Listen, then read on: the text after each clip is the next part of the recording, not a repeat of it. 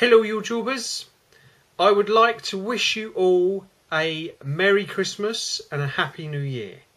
I really do appreciate all of the comments, advice and subscriptions that you guys give me. I really do appreciate it. I do apologise if there are times when I don't get to answer all of your emails or comments or questions. It has been quite a weird year, but there have been a lot of fun parts in it. The fact that I've been able to review so many cameras in the last year has just been really good, and the generosity from Kodak and their help towards me has just been absolutely brilliant. So Merry Christmas to you, Kodak, thank you very much. So yeah, I just wanted to say thanks for all your support and advice. I really do appreciate it, and all of your nice comments and subscriptions. I try to sub back people that sub me. If you message me or comment me, then I will try and sub you as well. Also, I would like to sort of answer a question. Somebody asked me what I thought was the best all-round pocket HD camcorder that was out now, because of a previous video that I'd done.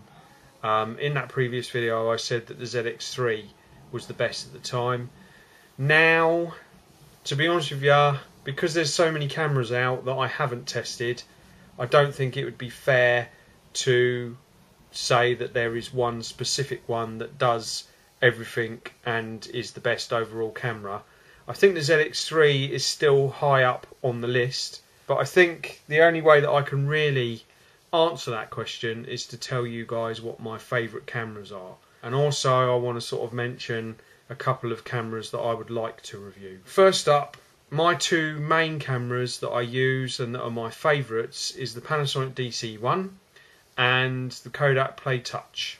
Now the reason I use the DC1 is because of the flip out screen. It makes my life a lot easier. Okay, the audio isn't that great because of the background hiss, but because of all the other features that it's got and that flip out screen, that's why I use it a lot.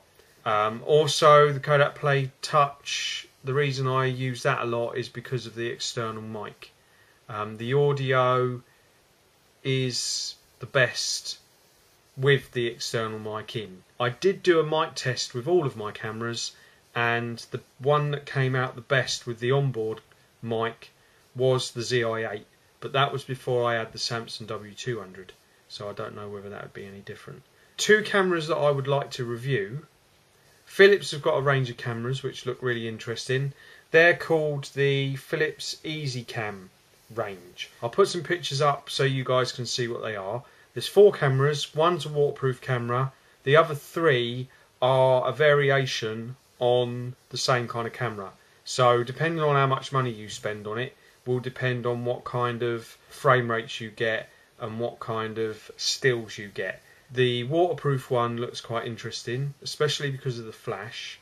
I haven't seen any sort of reviews about the Philips cam range yet, and there's not really a lot on YouTube about it. Maybe in the next couple of months there will be more information on them, but they do look quite interesting. The next range of cameras that I'm interested in is the Sony Bloggie.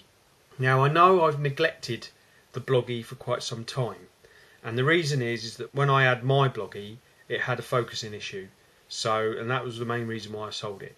But recently some of you have been asking me about the Bloggie range, and that sort of got my interest in it again. So I checked out the Bloggie range. You've got three cameras: the Bloggie 3D, the Bloggie Duo and the Bloggie Touch. Now the one that gets my interest is the Bloggie Duo, and that's because of the front facing screen. The amount of times I've had a lot of hassle with my other cameras because I can't see what I'm recording is just, it's so annoying.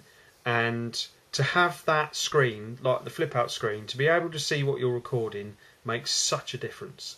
So I would really like to get hold of the Sony Bloggie Duo and review that and see what that's like. Whether I'll be able to review those cameras or not, I don't know, and we'll have to wait and see.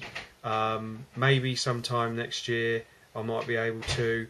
I'm not going to be getting a replacement W200 just yet, because I want to wait and see what the sales are like, and also I want to wait and see what comes out in after the CES show in January, because I think there will be some interesting cameras that come out. So I'm sort of holding off from getting another one just to see what comes out and what is in the sales and all that sort of stuff.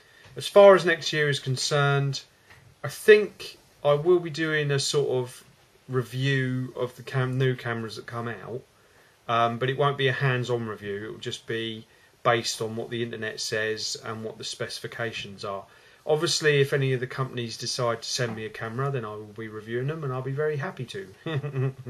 But at the moment, I'm not really. It doesn't really look like that's going to happen, so we'll have to wait and see on that one. So there you go. That's my video. Again, I hope you have a good Christmas, and I might do another video on New Year's Day, but I don't know yet. So if I don't, Happy New Year, Merry Christmas, and I hope you have an absolutely spectacular time over the holidays. Okay, that's enough from me. Bye bye for now.